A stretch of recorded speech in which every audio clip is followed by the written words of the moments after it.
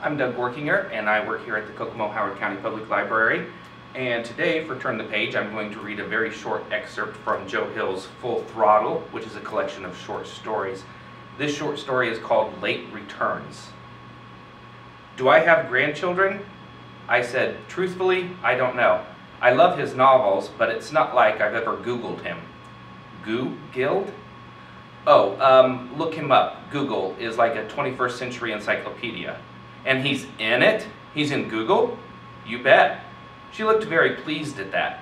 My kid, right there in the Google. She considered me for a moment.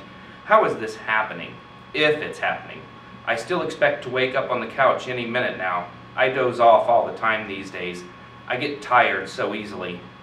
It's happening, but I couldn't tell you how it's possible. And you're not an envoy from the Lord. You're not an angel. Nope, just a librarian. Ah, well, she said, that's close enough for me. And before I stamped her card, she leaned across my desk and kissed my cheek. If you're interested in continuing to turn the page, check out Joe Hill's Full Throttle collection of short stories.